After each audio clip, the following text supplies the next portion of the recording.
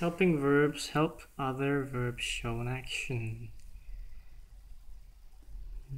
Forms of have, has, had are used with verbs ending in ed. Forms of be, is, are, was, were are used with verbs ending in ing.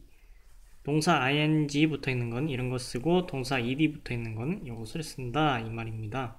Will helps happen what will happen in the future.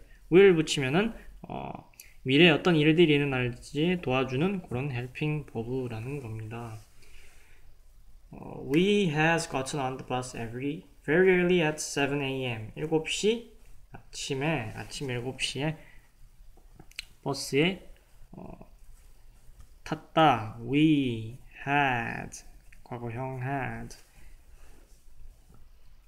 We slept on the way to Padilla Bay. 우리는 이곳까지 잠을 잤다. We finally arrived at 9 a.m. 우리는 7시에 버스 타서 9시에 도착했다. I has never been so tired. yawned Steph. 스테프가 하품하면서 말했다. 나는 이렇게 피곤했던 적이 없다. 여기서 I have never been so tired. Wake up, said Tori. Tori가 말했다. 일어나라. I is planning to take a class picture. I am planning to take a class picture. 나는 사진을 찍는 것을 계획하고 있다.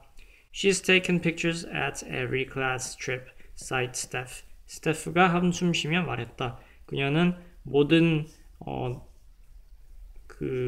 놀러 오면서 항상 사진을 찍었었다.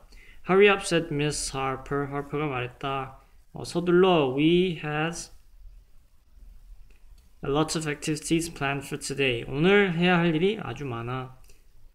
자, 여기서 she 과거형 has taken pictures. 그리고 we have 이렇게 바꿔줍니다. Rewrite the passage. Write the helping verbs correctly. Add commas and quotation marks where necessary.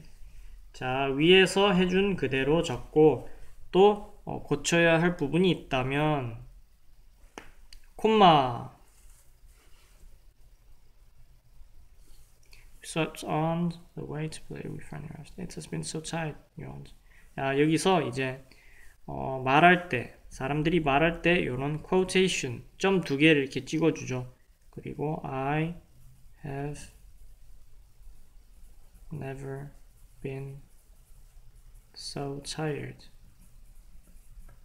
느낌표. 그 다음에 말이 끝났을 때 이렇게 쉼표로 닫아줘야 되죠. 닫는 거 잊지 맙시다. 열고 닫은 다음에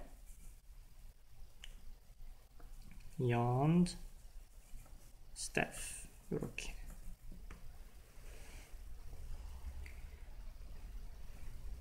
자, 여기서도 마찬가지입니다. Wake up, Tori. 그 다음에 이렇게.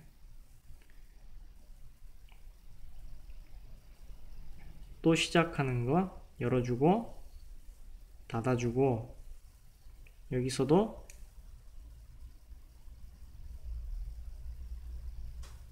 콤마를 찍어주고 위에 쉼표를 다시 찍어주고